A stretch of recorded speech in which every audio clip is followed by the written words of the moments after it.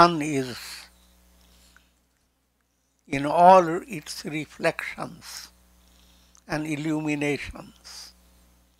Countless illuminations come from the sun. Every day, every moment. Sun is all this. And at the same time, the sun is completely beyond all this. All reflections, etc. And all these stories they create. Sun is completely beyond.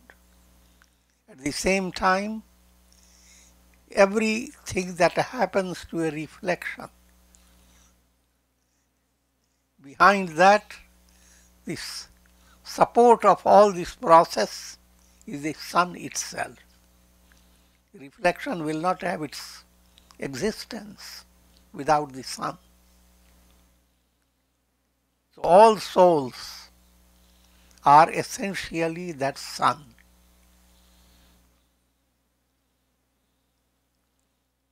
That type of bhakti and jnana movement must enter the heart. Deep down, who am I? How am I related to God? That must be worked out by your heart in a progressive manner.